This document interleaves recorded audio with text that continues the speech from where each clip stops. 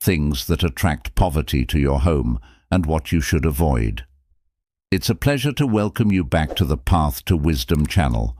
Today, we're going to explore an ancient practice that can bring more health and prosperity to our homes. According to the wisdom of our ancestors, there are certain objects that may be blocking our energies and hindering our well-being. I'm here to guide you through 7 items that it would be best to remove from your homes to pave the way for a fuller and more abundant life. Have you ever stopped to think that there are things that attract poverty to your home? Having a harmonious and prosperous environment is the desire of many of us. After all, our home should be our sanctuary where we truly feel comfortable and at peace. According to Feng Shui, a practice that seeks to balance our living space with the world around us, there are certain aspects that, unnoticed, may be blocking abundance and attracting scarcity into our lives. So I invite you to get to know these elements and identify them so you can take action and rid yourself of everything that attracts poverty to your home. Before we continue, in the description of this video, you'll find the link to our online store where you can explore our clothing line designed for those seeking self-awareness and spiritual growth. Waste no time and start your transformation journey today. Now, let's move forward. Lifeless plants symbolize stagnation and lack of vitality. It's better to get rid of them and replace them with healthy plants that bring life and freshness to your home.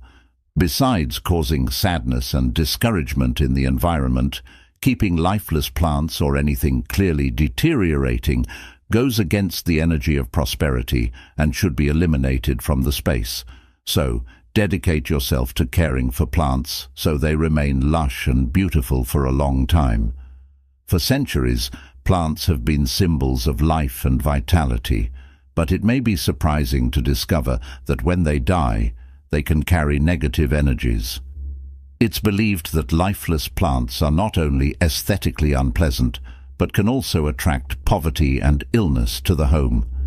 This belief has roots in the ancient wisdom of various cultures, which attribute to plants a power beyond the visual. Many cultures consider that, when alive and healthy, plants transmit positive energy, purifying the air and attracting prosperity. However, when they die, this energy reverses, attracting negative vibrations that can affect the health and financial well-being of the inhabitants of the environment. Therefore, it's highly recommended to avoid having lifeless plants at home and instead cultivate an environment of care and vitality with healthy and vibrant plants.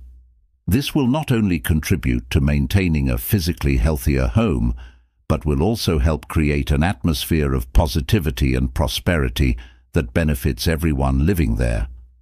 Let's take a brief pause for me to express my excitement about everything that's happening with you and to remind you that I want to include you in my next video. Would you like to receive a special mention? Comment below, and I'll do it gladly. Also, I'm seeking suggestions for new video topics on rituals and wisdom. What subjects would you like me to cover in the upcoming content? Your opinions are extremely valuable to me. That said, let's continue. Accumulated items. Having many things accumulated is a sign of stagnant energy and hinders the proper flow of things. Maintaining balance at home and in all areas of life, including financial, is crucial, and excess objects in the home can significantly impact our health and financial well-being. Over time, accumulating items can create an environment conducive to poverty and even health problems. Physical clutter is not only problematic, but can also disrupt our energies, negatively affecting our quality of life. Moreover, excessive accumulation can have a significant financial impact. Spending money on unnecessary or duplicate items can result in poor financial management, leading to debts and financial difficulties. Additionally, storing many items can generate additional costs, such as higher utility bills or the need for extra storage space.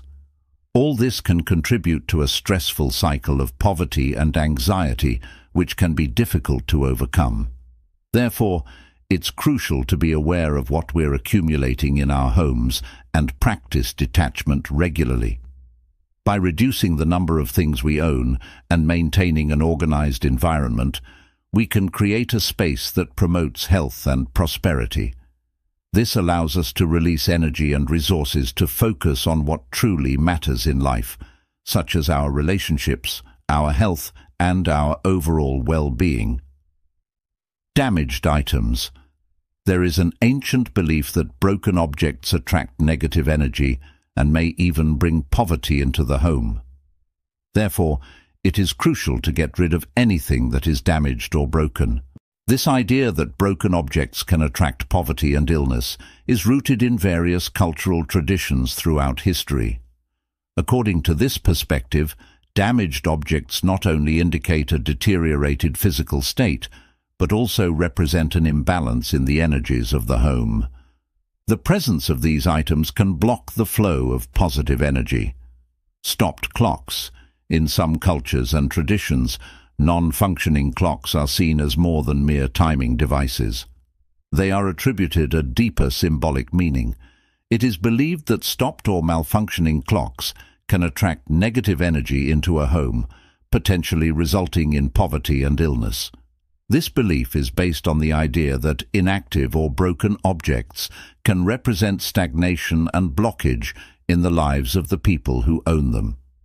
The presence of a stopped clock can be interpreted as an interruption in the flow of time, something commonly associated with progression and forward movement. In this context, stopped clocks are considered magnets for attracting negative circumstances, such as financial difficulties and health problems. While these beliefs may vary according to cultural traditions and individual perspectives, the idea that inactive objects can influence the energy of the environment is not entirely baseless. Many spiritual practices and philosophies emphasize the importance of maintaining a clean and organized environment to promote holistic well-being. Ultimately, the decision to keep or discard a stopped clock at home depends on the personal beliefs and values of each individual.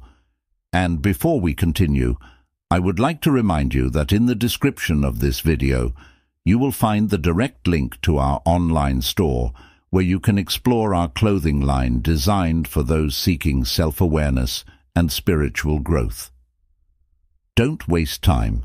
Start your transformation. Explore our clothing line in the description link and find pieces that will inspire you on your spiritual journey.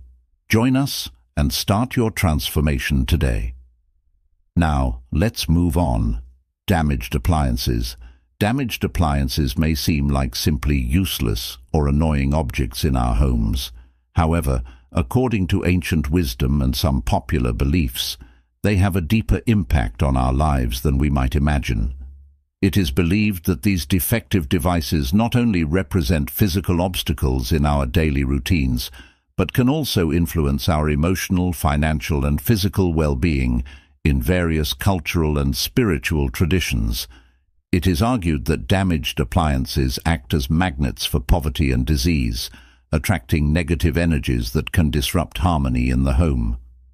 From a more spiritual or energetic perspective, it is believed that these appliances emit negative vibrations that can imbalance the energy of the domestic environment.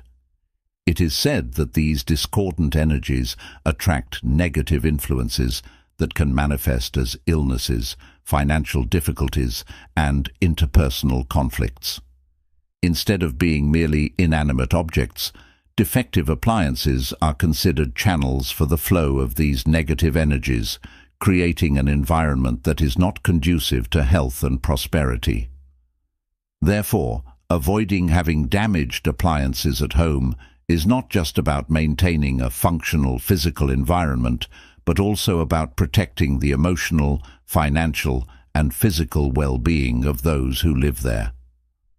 Stolen or inherited objects with negative energy, objects obtained dishonestly or inherited with negative energy, represent a deeply rooted concept in various cultures and spiritual traditions. According to these beliefs, items acquired illicitly or laden with negative emotions can have a detrimental impact on the energy of a home. It is believed that these objects act as magnets for negativity, attracting a range of undesirable consequences from financial problems to health issues. From a spiritual perspective, it is argued that stolen objects carry a negative energy charge due to the very act of their acquisition, imbued with dishonesty and integrity violation.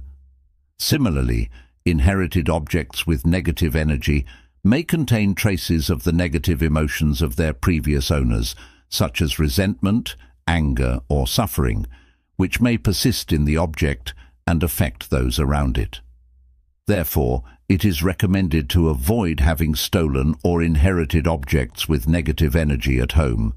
Instead, people are encouraged to dispose of these objects properly, whether by returning them to their rightful owners, donating them, or getting rid of them responsibly. By freeing themselves from the burden of these objects, space is created for positive energy, and pathways for health and prosperity in the home are opened. The power of our environment to influence our lives is undeniable. Through the conscious elimination of objects that do not serve us and the creation of a space that promotes harmony and positivity, we can open doors to a life of health and prosperity. I invite you to join me on this journey of self-discovery and transformation. Do not underestimate the impact that small changes in your home can have on your overall well-being. So go ahead, take action today and start building the home of your dreams. Remember, the power is in your hands. I hope the information shared here may have been helpful and inspiring for you. If you enjoyed this content and would like to see more videos on spiritual growth and self-discovery, please leave your like, subscribe to the Path to Wisdom channel, and don't forget to comment below what you thought of this video. Thank you for being here and for being part of this journey of self-discovery and transformation. Until the next video.